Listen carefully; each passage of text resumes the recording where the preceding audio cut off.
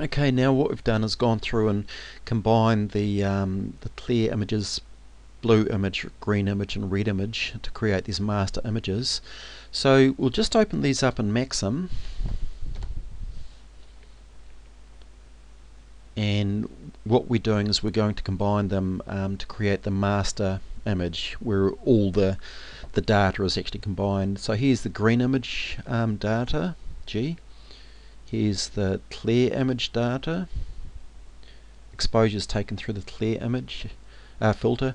These are the exposures taken through the blue filter. And here's the ones taken through the green, the red filter. So we'll go color, combine color, and we need to find, there we go, okay, and we'll go LRGB, align, okay, overlay, and now what it's doing is Maxim is aligning the clear, red, green and blue images, and that can take a little bit sometimes. There we go. Remember, we've resized the 3x3 binned images so that they're 1x1 binned image size, so that it makes this part a little bit tidier, a bit easier.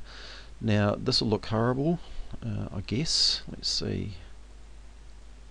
Okay, so there's the galaxies with the RGB data added to the clear data. Now you see here, what you can do is you can actually increase the ratios of the red, the green or the blue. For example, I'll go do something stupid and make it 9 and go full screen and the red channel, and you can see that now the galaxies look horrendously red. This is one of the more challenging spots of processing, is actually getting the color ratios correct.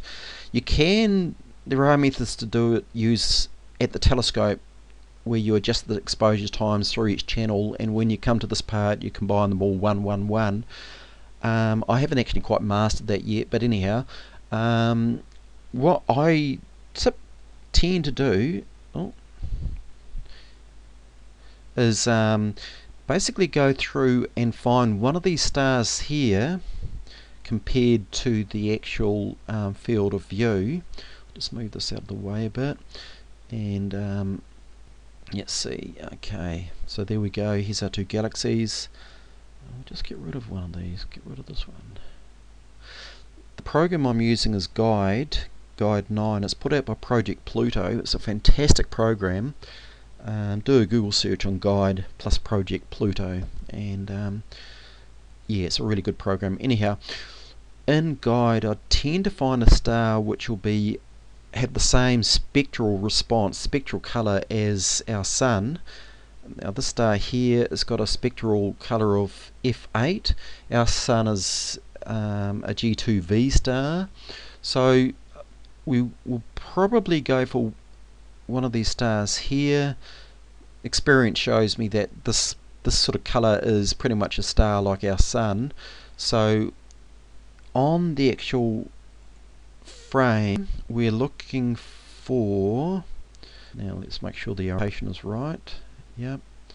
So we're looking for this star here. There it is there.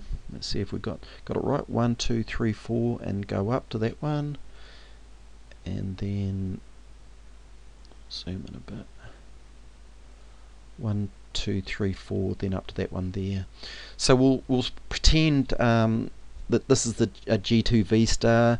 For the sake of video size, I'll just do this quickly. So what you do is you get this line profile tool, and basically you just put it through this star here, and just do that again. You can see that the red channel is way higher than the green and the blue channel. So that means that we have to go through and change the ratios of the RGB. In fact, if we put them all on 1, go for 10, you can see now that the green is actually a lot more dominant. So we'll increase the red and the blue. Okay, we're getting there. We'll just go up a little bit more. 1.6 in the red, 1 in the green, and 1.6 in the blue, full screen. Okay, just a little bit more. We'll go 1.7 in the blue, 1.7 in the red, full screen. And there you can see, I think we might be able to get a better indication if we make that big. Yeah, you can see they're all peaking around the same value now, which is about 30,000 counts, which sort of indicates that using this G2V star, if we combine the red, green and blue, it's like the cones in the eye, our eye, human eye, on a bright sunshiny day, when all the colours are coming in, the red, green, blue, and they're all combined together at the same ratio, that'll give us white light using the sun, which is a G2V star. So too, using Maxim, we've actually found that G2V star just up here, combined them all using this ratio, these ratios here, red 1.7, green 1, blue 1.7, which means we used 1.7 times more blue in the channels than we did in the green, and we've ended up with the galaxies that look fairly okay. Okay, so we'll just go okay, and now what we do is we save this as our G2 LRGB image, and we'll save it as a TIFF image, 16-bit. Do a manual stretch and go full screen, and you'll be quite surprised when you actually see it now. You go, whoa, where's all the stars and galaxies gone? Well, that's up to Photoshop to actually now bring out the data that's hidden from us. So we'll just go do that next.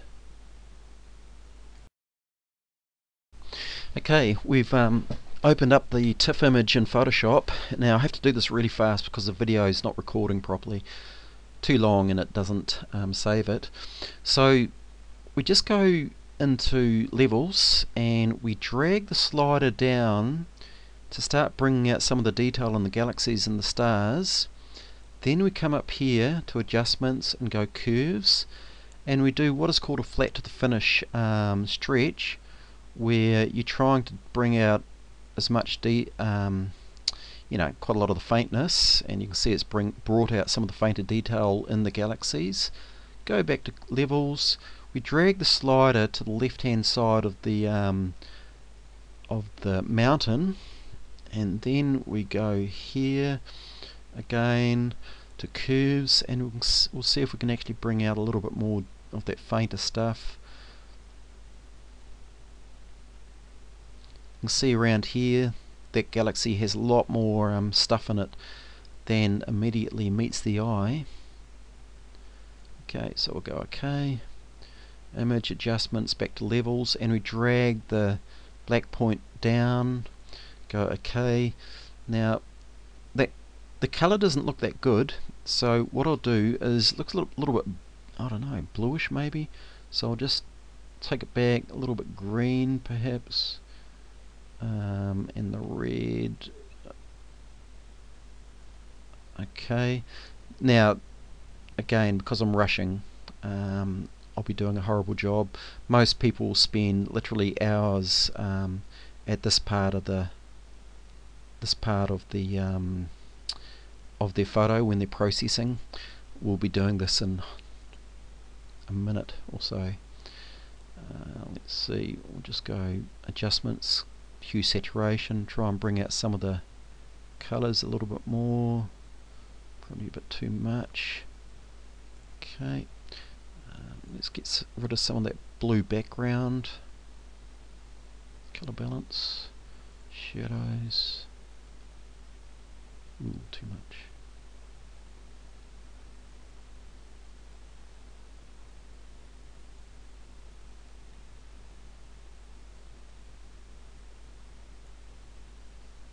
Here.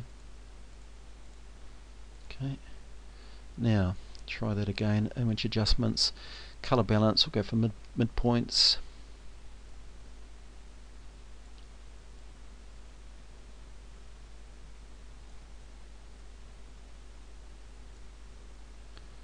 Again, it's subjective.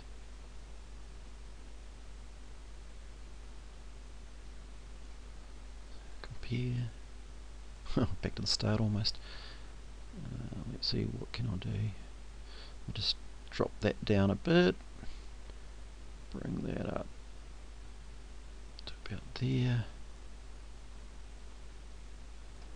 Okay, let's see. Okay, so we'll go okay. Now, one thing down here, you'll see there's a bit of a line where the stacking wasn't proper because the CCD moved, the telescope moved in relation to the galaxy over time. So we'll just crop it fractionally. Okay. Actually, we might just crop a little bit off there to bring the galaxies up a little bit more, and we'll try and bring out a little bit of detail in the galaxy by going sharpen, unsharp, mask, and where's our galaxy gone? There we go, and increase it. Now if we can do this properly, we'll bring out more detail in the galaxies without putting a ring around the stars. And if we look, you can see there's a little bit of blackness starting to appear around the stars, which means we're going too much. So I'll bring that back to about 2 and bring this back a fraction, and let's see if we've actually done any good. So we'll just go to preview. Yes, brought out a little bit of detail in the galaxy. Okay, so we'll go okay.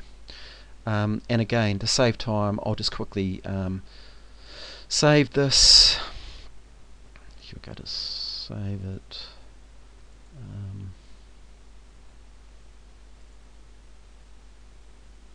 Save.